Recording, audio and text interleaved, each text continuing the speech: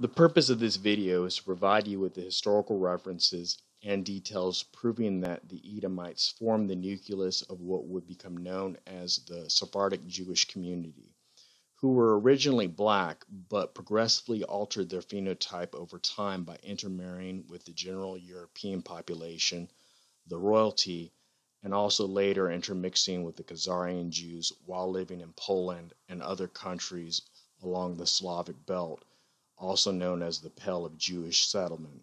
The nation of Edom rose to power over the Yahudim during the Roman occupation of Yehuda, gaining control of the temple, selection of high priests, and sacred treasury.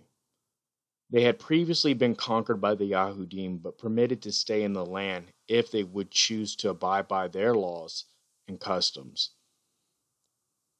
As the Roman Empire expanded, so did the nation of Edom. Seeking positions of authority and high status, they intermarried with the Romans and other foreigners of high rank. Over time, they would spread into all the lands bordering the Mediterranean Sea. Two of Herod the Great's sons would be banished into Europe. Herod Archelaus was banished to Vienna, a city of Gaul, which is located in modern-day France, and Herod Antipas was banished to Spain. I believe this was the beginning of the Sephardic communities in Europe. Along with the arrival of the Sidonians, who were known to profess themselves to be Yahudim from time to time, and had arrived in two waves. The first being the Carthaginian invasion of Spain, and the second being the Moorish capture of Spain. These Edomites and Sidonians formed the nucleus of the emerging Sephardic community in Spain and France, heavily intermixing with the European population, including the royalty, and over time altering their original phenotype so that many of them could pass for white. Edom was originally black, just like Yaakov. Through intermixing, a large number of his descendants are passing for white or have accepted honorary white status, while some are still black or passing as members of other nations of people. Though many Edomites can pass for white or have accepted honorary white status, not all white people are Edomites. Therefore, it's incorrect to say that all white people are Edomites. We also have people in our own community that can pass for white. It may seem strange, but there exists a historical precedence of nations claiming the identity of other nations. We'll cover 4 cases here: the Greco-Roman invasion of Egypt, the Sidonians, and finally that of Edom and the Khazars.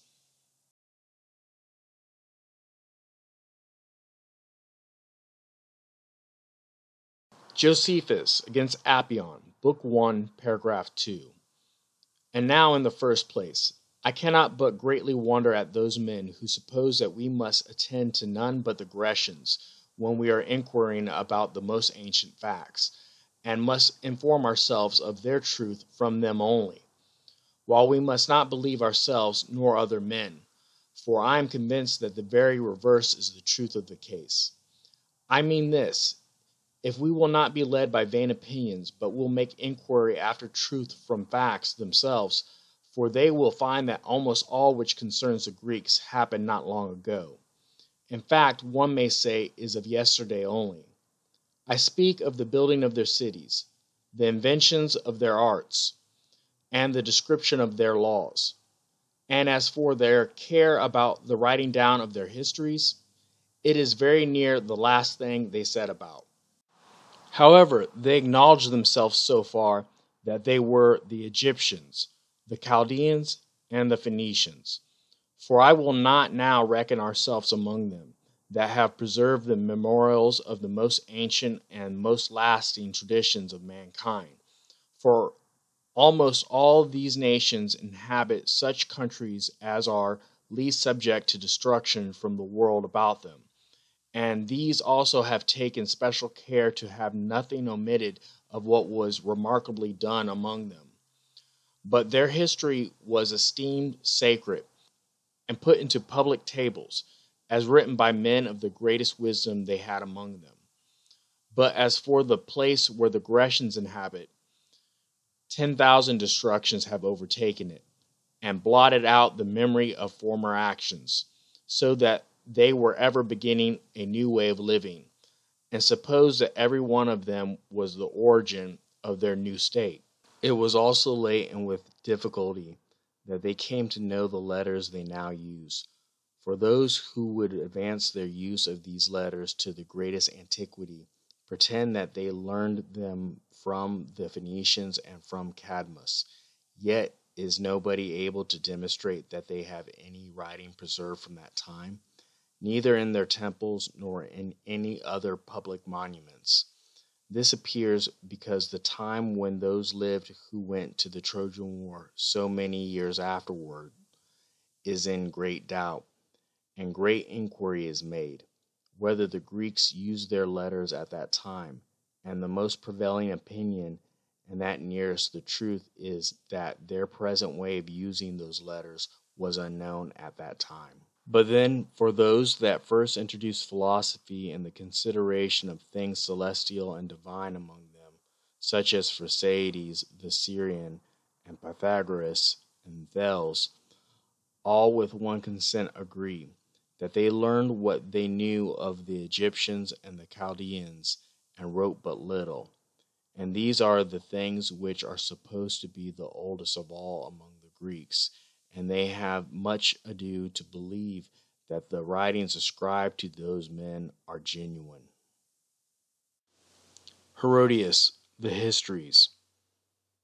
They said, moreover, that the Egyptians were the first who brought into use appellation for the 12 gods, and the Hellenes took up the use from them, and that they were the first who assigned altars and images and temples to the gods, and who engraved figures on stone. And with regard to the greater number of these things, they showed me evidence that they had happened so. These observances, then, and others besides these which I shall mention, the Hellenes have adopted from the Egyptians. George G.M. James, Stolen Legacy. From the conquest of Egypt by Alexander the Great, the Greeks, who were always attracted by the mysterious worship of the Nile land, began to imitate the Egyptian religion in its entirety. And during the Roman occupation, the Egyptian religion spread not only to Italy, but throughout the Roman Empire, including Brittany. Key points to remember. Egyptian knowledge was the foundation of Greek learning. Egyptian knowledge and religion was spread throughout the Roman Empire. Greeks and Romans not only imitated Egyptian culture, they started to pretend that they were the Egyptians. The Greeks not only claimed that they were the Egyptians, but also the Chaldeans and Phoenicians. This mental illness still persists today among many Europeans. In Hollywood films, you constantly see European actors cast not just in non-white character roles, but specifically in historically black character roles, most often pretending to be Egyptians and Hebrews. They also like to be the last of everything, the last of the Mohicans, the last samurai, the last man on earth. We know that them pretending to be Egyptians and Hebrews in Africa is simply ridiculous. Their own physiology betrays that possibility. Their skin type cannot handle the intensity of the sun at that latitude unprotected. That is part of the reason why a large number of Greeks and Romans living in Egypt intermarried with the local population.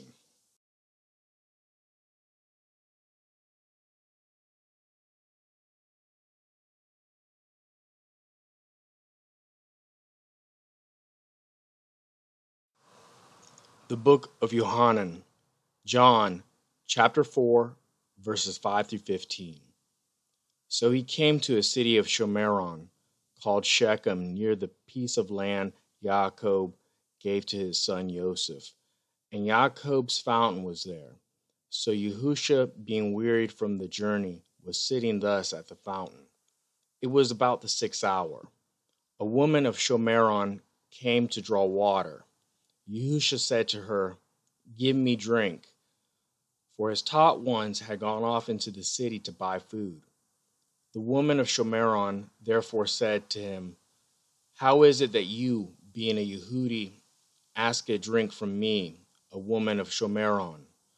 For the Yahudim do not associate with the Shomeronim." Yehusha answered and said to her, "If you knew the gift of Elohim, and who it is who says to you, 'Give me drink,' you would have asked him, and he would have given you living water." The woman said to him, "Master, you have no vessel, and the well is deep. From where then do you have living water? Are you greater than our father Jacob, who gave us the well and drank from it himself, and his sons, and his cattle?"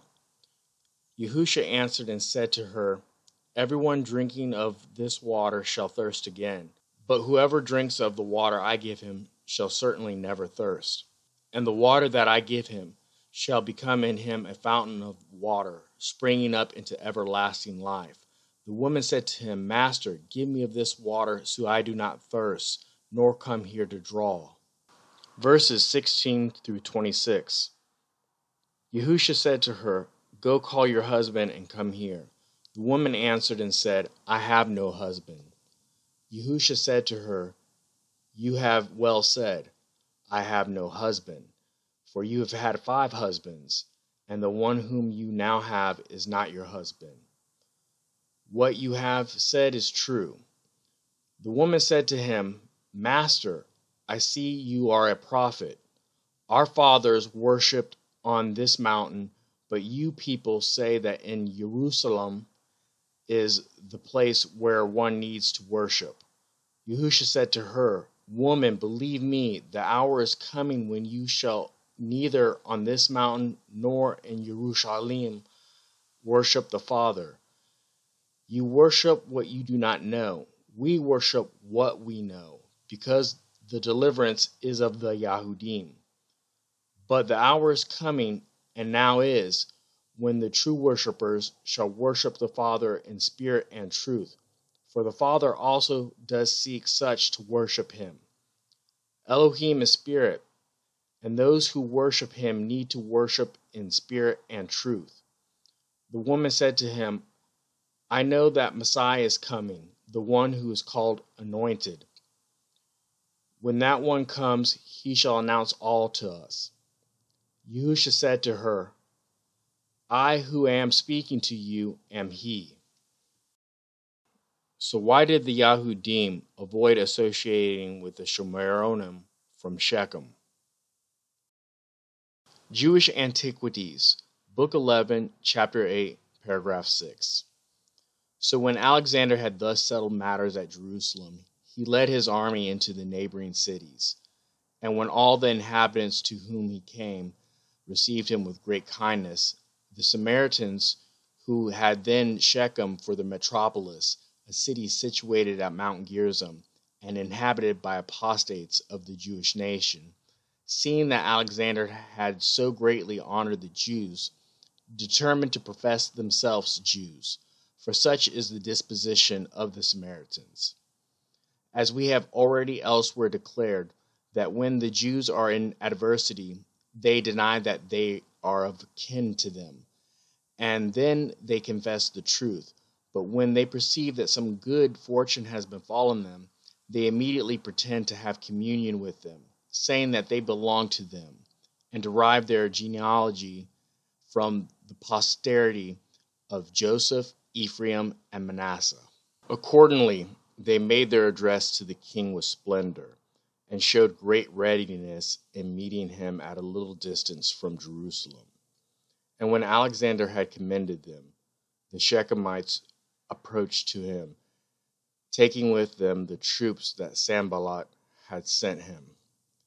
And they desired that he would come to their city, and do honor to their temple also, to whom he promised that when he returned he would come to them. And when they petitioned that he would remit the tribute of the 7th year to them, because they did not sow thereon, he asked who they were that made such a petition. And when they said that they were Hebrews, but had the name of Sidonians living at Shechem, he asked them again whether they were Jews. And when they said they were not Jews, it was to the Jews, he said, that I granted that privilege. However, when I return and am thoroughly informed by you of this matter, I will do what I shall think proper. Jewish Antiquities, Book 12, Chapter 5, Paragraph 5. When the Samaritans saw the Jews under these sufferings, they no longer confessed that they were of their family, nor that the temple on Mount Gerizim belonged to Almighty God. This was according to their nature, as we have already shown. And they now say that they were a colony of Medes and Persians, and indeed they were a colony of theirs. So they sent ambassadors to Antiochus, and an epistle whose contents are these. To King Antiochus the god, Epiphanes, a memorial from the Sidonians who live at Shechem. Our fathers, upon certain frequent plagues, and as following a certain ancient superstition, had a custom of observing that day which by the Jews is called the Sabbath. And when they had erected a temple at the mountain called Gerizim, though without a name, they offered upon it the proper sacrifices. Now upon the just treatment of these wicked Jews, those that managed their affairs, supposing that we were of kin to them, and practiced as they do, make us liable to the same accusations, although we be originally Sidonians, as is evident from the public records.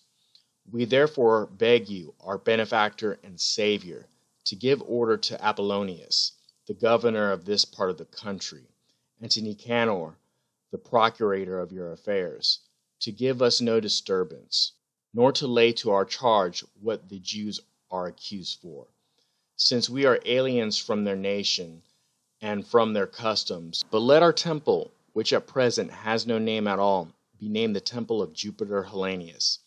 If this were once done, we should be no longer disturbed, but should be more intent on our own occupation with quietness, and so bring in a greater revenue to you. Jewish Antiquities, Book 12, Chapter 4, Paragraph 1. Now at this time the Samaritans were in a flourishing condition, and much distressed the Jews, cutting off parts of their land and carrying off slaves. Key points to remember. The Samaritans are Sidonians. The Sidonians are Canaanites. The Samaritans would lie and claim that they were Yahudim and blood relatives to the Israelites, only when they perceived it would benefit them. Though it is strange, a pattern of national identity theft is beginning to emerge. We have the case of the Greeks and the Romans pretending to be the Egyptians, and now the Sidonians claiming to be Yahudim when it seems to benefit them. I will cover Edom and the Khazars in the next video. Shalom.